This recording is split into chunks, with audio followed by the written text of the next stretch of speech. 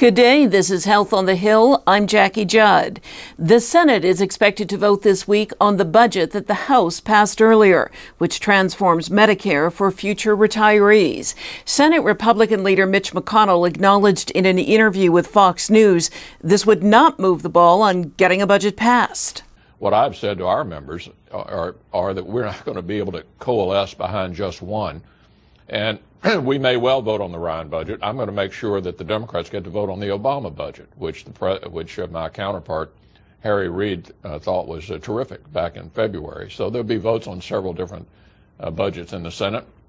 Candidly, Chris, none of these budgets are going to become law, and the real action on deficit reduction is down at the White House in the meetings headed by the Vice President. So, more action on the Hill, but little actual movement on enacting a budget. Here to review the state of play is Mary Agnes Carey, senior correspondent for Kaiser Health News. Welcome as always. Thank Mary you. Agnes, is this vote being called by the Democrats purely for the purpose of getting the Republicans on the record, forced to pick a side on this budget, and in particular, that controversial proposal about Medicare? Absolutely. Democrats want to have Republicans vote on Paul Ryan's premium support plan, which many have viewed as too radical, too overwhelming. They want to get Republicans on record, either for or against it. But conversely, Republicans will have said, and Senator McConnell said, I want to see a vote on the president's budget plan for fiscal 2012, which has been criticized as not aggressive enough to control the deficit. So, of course, the Republicans want to get the Democrats on. Are you voting for or against that proposal? How tricky has it become for Republicans? Let's talk about Republicans for the moment. Scott Brown wrote an op-ed piece that was published in Political Pro after he felt he had been misquoted, in which he said he will not vote for the Ryan budget because of the Medicare proposals.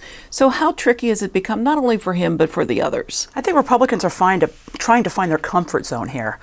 Some conservatives think Paul Ryan picked absolutely the right approach on Medicare. There are some in the middle that say they like the idea of premium support. They don't like the way he constructed it.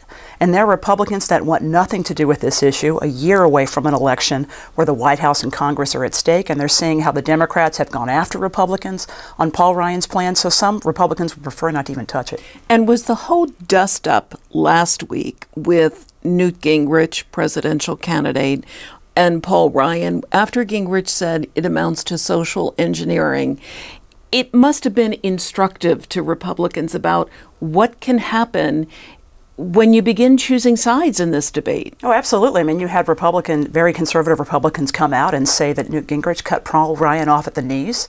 Newt Gingrich had to eventually apologize to Paul Ryan. Paul Ryan says he's accepted that, but I thought it was really interesting to look at the reactions and how volatile they were and how that might shape the message going forward. In that soundbite that we just heard of Mitch McConnell, he said that the real action, the real decision making will take place down the street close to the White House, where Vice President Biden will be meeting with his Commission on Deficit Reduction. What is happening with those talks? They've had some preliminary discussions. They're meeting again tomorrow.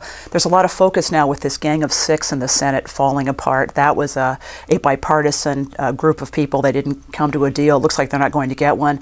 Now people are really looking to Vice President Biden's panel. It's bicameral, it's bipartisan, and again, we're up against this August 2nd deadline to raise the debt ceiling. And so the thought is, if they can at least get the parameters for a deal, perhaps that could mean there's bipartisan accord there on how to control federal spending and reduce the deficit. Okay. Thank you so much. Mary Agnes Carey, Kaiser Health News. My pleasure.